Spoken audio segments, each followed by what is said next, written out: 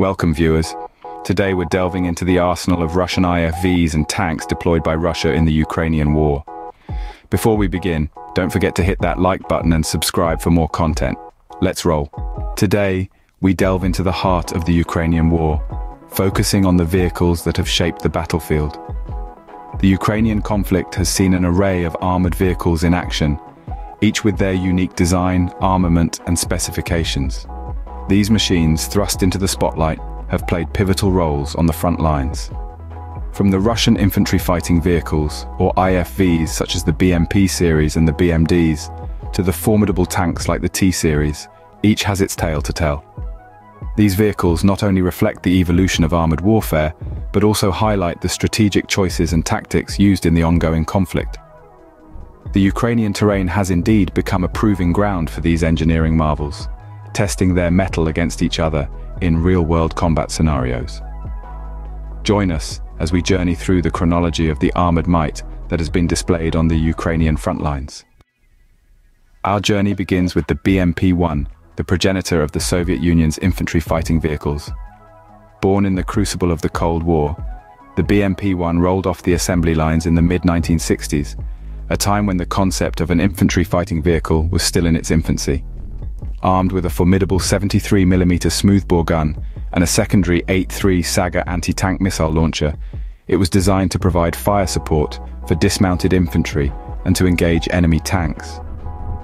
Its specifications were impressive for the time, with a top speed of 65 km per hour and a range of 600 kilometers. In the Ukrainian conflict, the BMP-1 has served a pivotal role. Despite the decades that have passed since its inception, this fighting vehicle has proven its worth on the battlefield, showcasing the resilience of its design and its ability to adapt to a modern combat environment. The BMP-1, a pioneering design, set the stage for the evolution of infantry fighting vehicles. It was the first of its kind, a testament to Soviet engineering prowess, and its legacy continues to echo in the armored vehicles of today. Following the BMP-1, the Soviet Union continued to innovate with the subsequent models. The BMP-2, introduced in the early 1980s, was an advancement over its predecessor in several ways. It boasted an upgraded two-man turret, housing a high-velocity autocannon and a coaxial machine gun. The BMP-2 was designed to engage targets at greater distances, thus providing better fire support for the infantry it carried. Moving forward to the BMP-3, unveiled in the late 1980s, this vehicle was a significant leap in terms of firepower and protection. It was armed with a 100mm rifled gun, capable of firing both conventional shells and guided missiles. The BMP-3 also featured enhanced armor protection and a more powerful engine, making it one of the most heavily armed infantry fighting vehicles in the world. In the realm of airborne combat vehicles, the BMD-2, introduced in the mid-80s, was a compact yet formidable platform.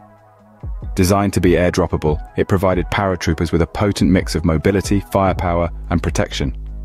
The BMD-2 was armed with a 30mm autocannon, anti-tank guided missiles, and a machine gun, making it a versatile tool on the battlefield. The BMD-4, brought into service in the early 2000s, was a further evolution of the BMD series.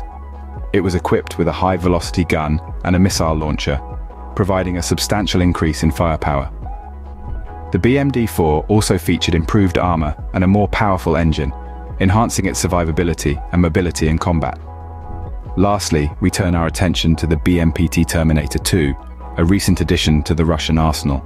This vehicle, designed in the 2010s, is a unique blend of tank and infantry fighting vehicle.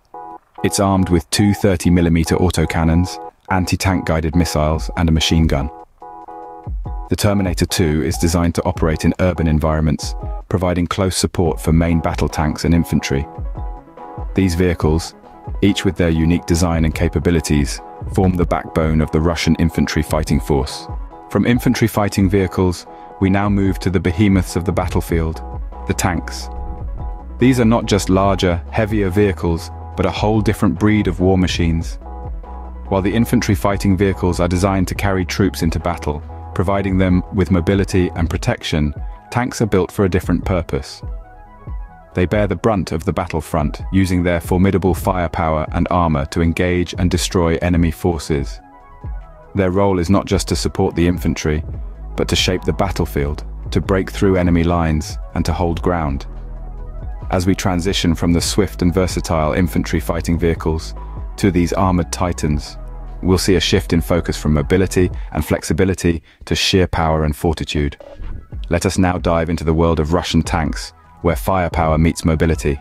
First in line is the T-54-55, a tank that has made its mark in numerous conflicts around the globe.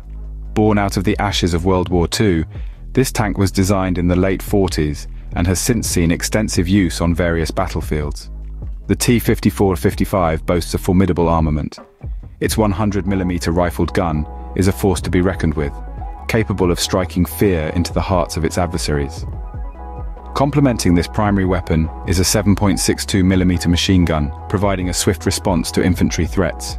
In terms of specifications, the T-54-55 is a middleweight champion, weighing in at around 36 metric tons. It maintains a balance between mobility and armor protection, making it a versatile player on the battlefield. In the ongoing Ukrainian conflict, the T-54-55 has been utilized in various roles, from spearheading assaults to providing defensive bulwarks. Its legacy is undeniable, with its design principles influencing many subsequent models. The T-54-55 has been a stalwart of armored warfare, its design echoing through subsequent tank generations. Building on the T-54-55's legacy, the T-62, T-64, T-72, T-80 and T-90 have each added to the evolution of Russian tank design.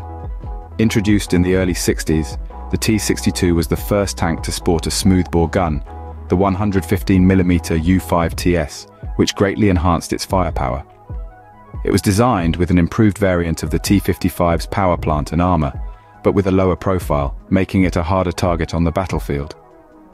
The T-64, developed in the late 60s, was a significant leap forward.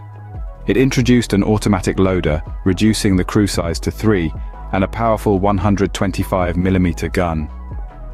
Its composite armor and new suspension system made it faster and more protected, truly embodying the concept of a main battle tank. The 70s brought the T-72 to the fray. This tank was designed for mass production, a response to the need for numerical superiority on the battlefield. Its 125mm smoothbore gun, composite armor, and powerful 780 horsepower engine made it a formidable opponent. The T-72's design proved so successful that it is still in service in many countries today.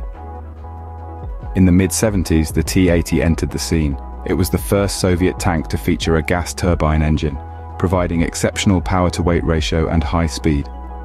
The T-80's reactive armor and advanced fire control systems further enhanced its combat capabilities, making it a force to be reckoned with. Finally, we arrive at the T-90, a product of the 90s. This tank blends the best features of its predecessors with modern technology. Its advanced fire control system, powerful 125mm gun, and reactive armor make it a true modern main battle tank. The T-90 also features sophisticated systems for protection against anti-tank weapons, making it one of the toughest tanks on the battlefield. These tanks, each representing a step forward in design and capability, have demonstrated their might in the Ukrainian war. From the BMP-1 to the T-90, we've journeyed through the chronology of Russian armored vehicles. We've explored the design, armament, and specifications of these formidable machines and their various roles on the battlefield. In the theater of modern warfare, even vulnerable war machines like the BMP-1 and T-55 have been subject to continual upgrades and modifications. These upgrades aim to enhance their performance, survivability, and combat effectiveness on today's battlefield. Additionally, electronic warfare systems have been integrated to counter enemy threats, ensuring these vehicles remain a formidable force to be reckoned with. However, despite these efforts, many of these vehicles are beginning to show signs of their age, struggling to keep pace with the advancements in modern military technology. As the conflict unfolds, the question remains, will these upgraded machines stand the test of time on the ever-evolving battlefield? Thanks for tuning in. We hope you found this exploration of Russian IFVs and tanks insightful. Share your thoughts in the comments below, and don't forget to subscribe for more captivating content on science and military engineering. Until next time, stay curious.